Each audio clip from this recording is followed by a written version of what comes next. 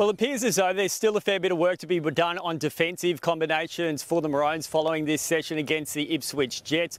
Queensland's 18th man for game one, Tom Dearden, actually swapped sides and played in the halves for the Jets and set up a couple of good tries against the Maroons' right side defence. Now, Cameron Munster, who's been nursing a bit of a rib injury all week long, he was seen sporting the non-contact bib during the session, but he got through the entirety of training without any hindrance. And when Munster and the Maroons run out for game one in Adelaide next week, you'll notice as Queensland fans that they were sporting a new look jersey design that's sure to instil some extra pride and passion across all of Queensland.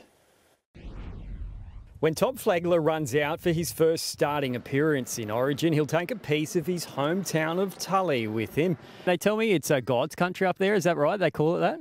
Yeah, that's what everyone says. It's God's country, and I'm with that too. 4X has donated its sleeve sponsorship space for Game 1, replacing its logo with a postcode from where each Maroons player grew up. Grew up playing for Eastern Holland Park, and there's a lot of people that went into this journey for me, and the little coaches and water boys and all those sort of people when I was a kid, and to be able to go out there and represent Queensland and represent those people, it's pretty special. Val Holmes has a tribute to Townsville. Ben Hunt's sleeve is dedicated to Central Queensland, while Flegler, a Tully Tigers cub who transformed into one of the NRL's most ferocious forwards, is ready to wreak havoc on the Blues. I've always been an aggressive player, and that makes me the player I am, so I'll be looking to go out there and do my bit for the team. Is there a Blues player you'd love to put a shot on? No one in particular, whoever runs the ball. Not Payne Haas? If he runs at me and it happens, it happens. Flegler has a desire to channel his aggression into boxing as well, with the Broncos prop keen to step into the ring for a bout during the NRL off-season. Maybe one day. We'll see how it goes. It's very intimidating. I take my hat off to anyone who gets in there. For now, it's all about the Origin opener in Adelaide, roughly 3,000 kilometres away from his hometown. And there'll be a few beers getting drank, and yeah, there'll be a lot of noise. And if you score a try, they'll probably run out of 4X in Tully?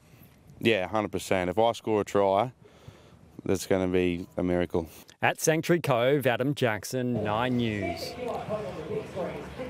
Darren Lockyer joins me now live, and Lockyer, Origin is 6 days away, but plenty at stake here tonight.